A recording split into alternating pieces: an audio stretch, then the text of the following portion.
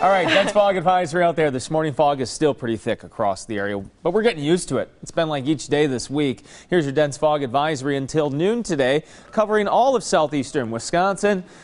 The good news is temperatures certainly warm for this time of year. Here's the visibility map, and you can see it's a quarter mile across much of the area. So this is pretty thick stuff. So if you're doing some traveling this morning, make sure you give yourselves a little extra time in the countryside where you don't have the street lights, and also make sure your headlights are on outside this morning. All right, West Bend, live look. You can see the fog downtown. Currently it's 36 degrees, thankfully above the freezing mark, so we don't have to deal with slick roads this morning. Currently in Milwaukee, we're all the way up to 40 degrees. The winds are out of the east-southeast at 5 miles per hour this morning. Across southeastern Wisconsin now, you can see some spots south already climbing into the 40s. 43 in Kenosha, 41 degrees in Racine.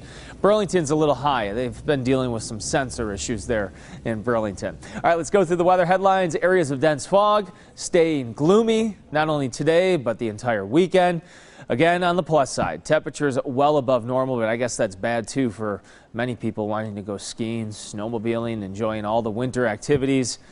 It's going to be tough to do when temperatures are close to 50 degrees this afternoon. Now, the Storm 4 Max radar, we had a few showers move through. Those are lifting north and dissipating over Lake Michigan. Still maybe a few sprinkles to go. There's actually a warm front that's passing through. Along that warm front across northern Wisconsin this afternoon, a little bit more shower activity. For us, again, maybe just a sprinkle or two, or I guess a fine drizzle to go along with that fog. Just kind of that gloomy weather we've been seeing the last couple of days, and I think that could continue again as we head into Sunday.